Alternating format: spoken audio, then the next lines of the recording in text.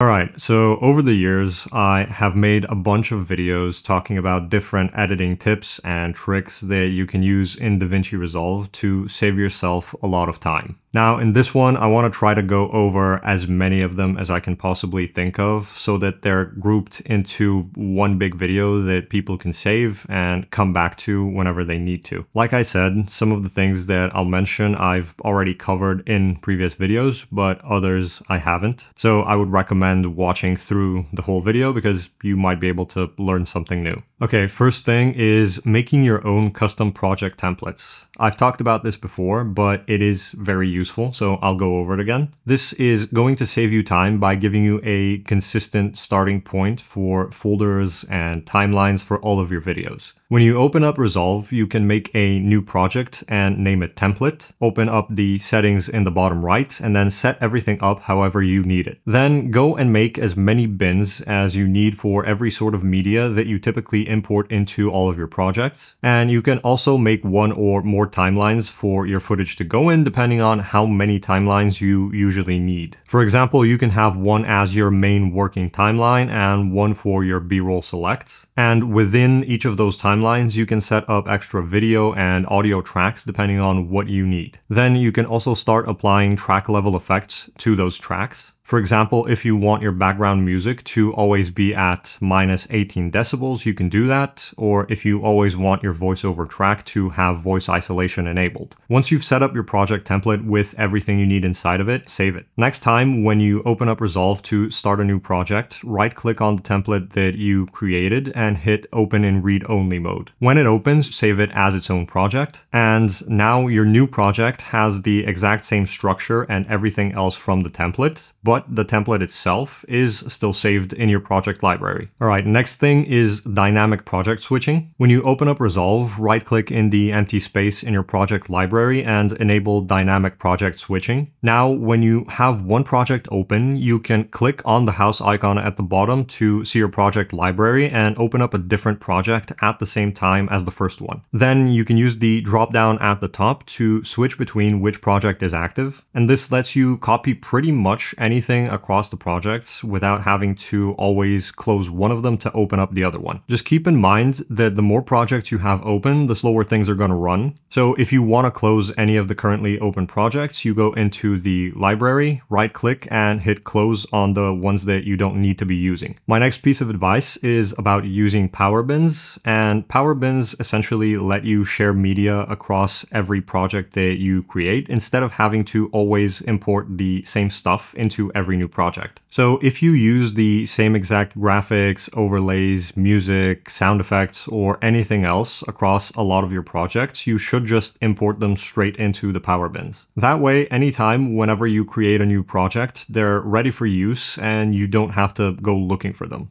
You can drag any asset that you want right into the power bins, but keep in mind that if you delete or move an asset from whatever folder it's in, it's also going to show up as missing in the power bins. And to add on to this tip, once you've imported stuff, you can change different settings of an asset directly within the power bins. So for example, if you change like the size and position of a logo within the power bins, anytime when you drag it, those changes will be applied right away to it on the timeline. And this goes for pretty much every setting that you can change in the inspector. That way, if you always apply the same settings to an asset, you can save yourself a lot of time by just doing it once. Next tip builds on the last two, and it's that you can drag certain things directly from the timeline into your power bins. So you might want to do this when you've got like the perfect size, position, and any other settings dialed in for an asset, and then you decide that you want to save it as kind of a custom preset to use later. For example, I often use a specific title from the mHype plugin from Motion VFX to show my discount code on screen, and instead of always dragging in the default title and then customizing it to how I want it, I can drag it onto the timeline, customize it once, and then drag it over into the power bins. And then anytime I want to use that exact same title customized in that exact same way, I can just grab it from the power bins and drag it onto the timeline. And speaking of Motion VFX, they are actually the sponsor sponsor of this video. If you've followed me for any amount of time, you've probably heard me talking about their products a bunch of times before. Whether it's in a sponsored video or not, I genuinely like their stuff and I feel completely comfortable recommending them. Their plugins offer a ton of really high quality assets which are super customizable, and that makes them really versatile. You can use motion graphics, effects, or transitions from pretty much any plugin in any type of project, and as long as you spend a little bit of time to tweak it, it can easily match the theme of your video. I use their stuff all of the time for pretty much anything that I edit, and I only have nice things to say about them. So if you're looking for high quality editing assets that save you time and effort, I absolutely recommend checking out Motion VFX. You can do that at the link in the description, and you can also use code George10 for 10% off if you decide to pick anything up. So a huge thank you to Motion VFX for supporting the channel. Alright, next tip is kind of like the last one, but the thing is, there are certain things that you can't save into Keybind. Unless it's a standalone clip, you won't be able to drag it over. A good example of that are transitions that you would drop straight in between clips. However, you can still save your own customized transitions. So if I grab one from a Motion VFX plugin and drop it in between these two clips, I can go ahead and customize whatever settings I want on it, like different sliders and the length. And then I can right click on it and hit Save Custom Transition Preset and give it a name. Now, if I search for it in the effects library, it should be there. And whenever I drag this one onto the timeline, it's going to be my customized version that's based on the original transition. The next one is pretty simple, but it also saves a bit of time. In the color tab in the LUT library, you can mark LUTs as favorites by hitting the little star on them. And after that, whenever you want to apply a LUT that you really like onto a node, instead of having to look for it in the library or scrolling through a bunch of others, it's going to show up in the favorite LUTs section. Next one is kind of like Keybind, except for color grading, and it's about using power grades. These save you a lot of time by letting you quickly reuse color grades that you like without having to always build them from zero. Again, like with Keybind, any color grade that you put into power grades becomes available in every project that you work on. So to create one, you can color grade your clip however you like it, and then right click on the preview and hit grab still. Then when you open up your gallery, that still is going to be in there, and you can grab it and drop it into the power grade, and now it's available in any project. The next time when you need to use it, if you just drag it from the power grades onto your clip,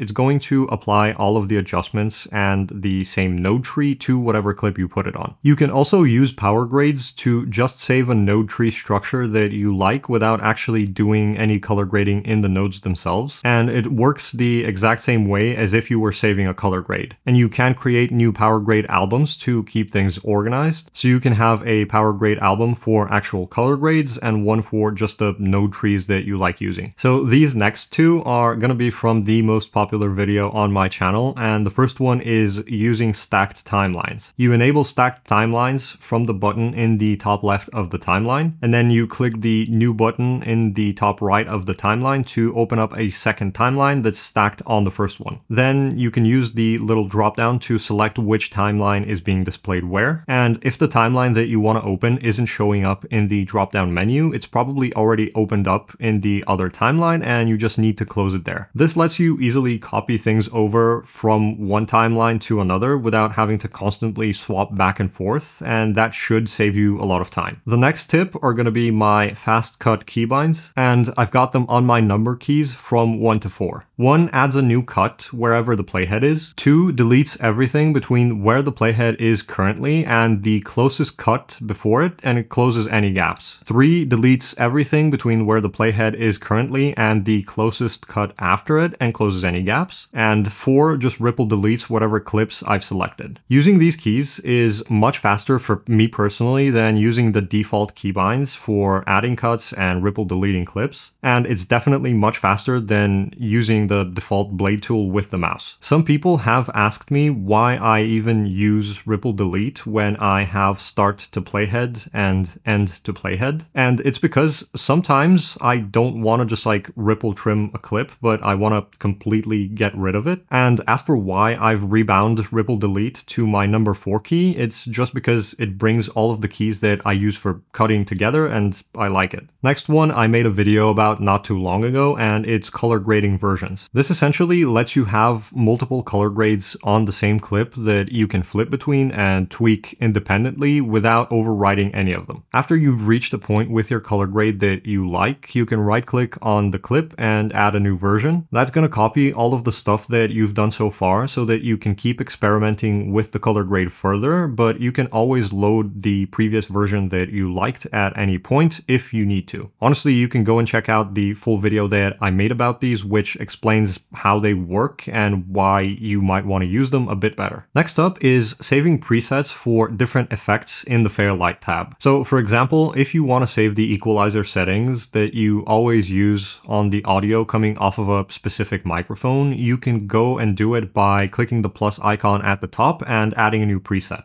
This is especially useful if you often record with the same microphone in the same environment and you always apply the exact same adjustments to clean up the audio. And by saving them as a preset, you don't have to always spend the time doing it from scratch. And the exact same thing applies for the dynamics. Again, set everything up, hit the plus to make it a preset, and you're good to go. The next thing is kind of similar, but you can even save a combined preset of all of the effects that have been applied to a specific audio track. So you can do that by going up to the Fairlight menu at the top, preset library, and then up here where it says filter by, you go to global track presets, and then you pick which audio track you want to save the adjustments for and hit save new. Then the next time you want to use it, you can go into the preset library again, global track presets, select the preset that you've created, select the audio track that you want to apply it to, and hit apply. That's going to take all of the plugins, equalizer, and dynamic settings, and anything else you've done in that preset, and it's going to apply it to whatever track you need it on. So that way you don't have to do everything manually every single time. Huge time saver. Next tip is going to be about using the timeline proxy resolution. If your playback is starting to slow down and drop frames, you can go up to the playback menu at the top, and then under timeline proxy resolution, you can drop it down to half or quarter. This isn't going to affect your timeline or your final export resolution. It only changes the resolution of the preview and it makes it lower quality so that it can actually run better. Next one can also help with slow playback, and it's using footage proxies. Proxy clips are basically a lower quality version of your original footage, and they're only used for editing to speed up playback. But when you go to export, Resolve is automatically going to replace them with the original higher quality versions of those same clips. Some cameras have the option to record proxies internally, and if yours is like that, I highly recommend using that setting. It makes everything quicker because you just import your footage, select it, and then link the original clips and the proxies. If you don't have in-camera proxies available, you can't generate them within Resolve. You want to open up your settings, and in the master settings, scroll down until you see this section. These settings generally give you a good mix of low file sizes for the proxies and a low enough quality where the playback should be better, but where the preview won't look like mashed potatoes. Hit save, and then select the footage that you want to generate proxies for, right-click, and go to Generate Proxy Media. When you've got proxies available, you turn them on and off either from the button above the preview window or from the playback menu at the top and proxy handling. You only want to have proxies turned on while you're editing. When you start color grading, turn them off so that you can see the highest possible quality version of each clip. Next one is going to be exporting the current frame that your playhead is on as a still image. You can do it by either going to the file menu at the top and then export and export current frame as still, or you can just go ahead and set up a keybind for it and save yourself a few clicks. This actually helps a lot when you want to pull images from your video for something like thumbnails or just to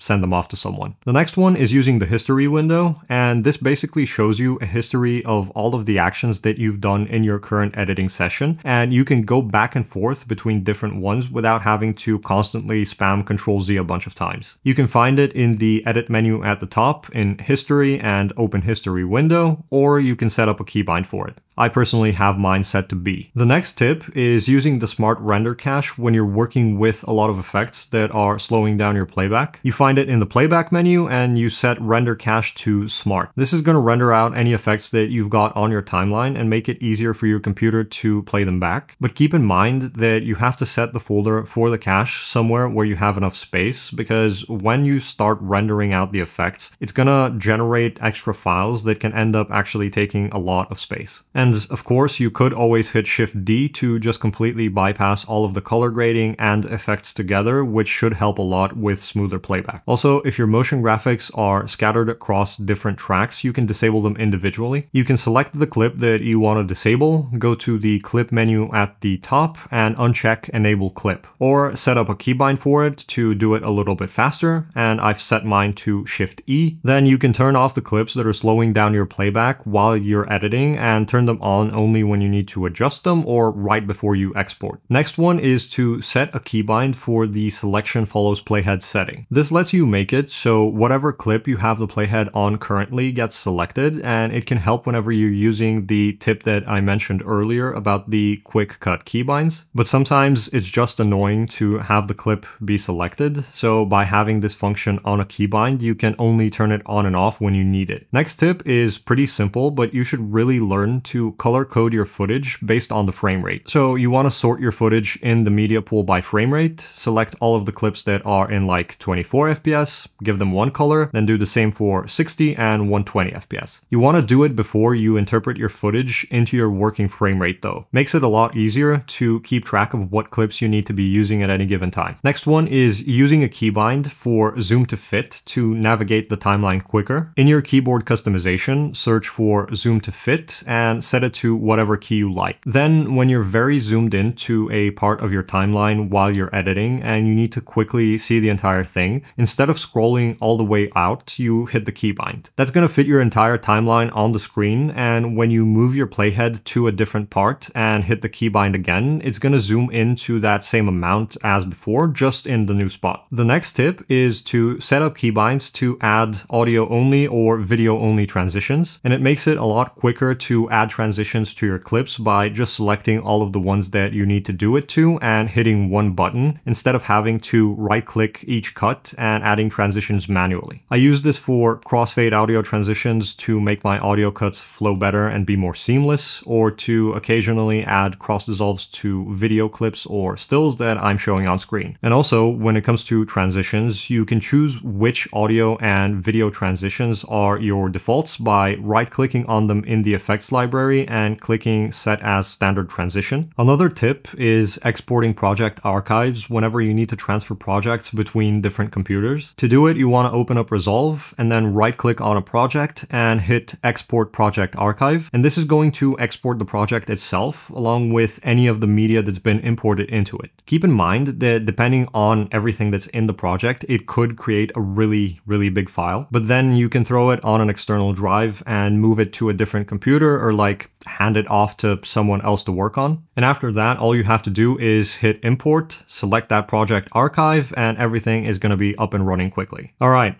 so I think that's all I've got. Like seriously, across this video and all of the other ones I've made so far about different editing tips and tricks, I think that I've pretty much shared all of the time-saving advice that I've learned and have actually been using over my years of using Resolve. So I genuinely hope this helps. All right, I'm out.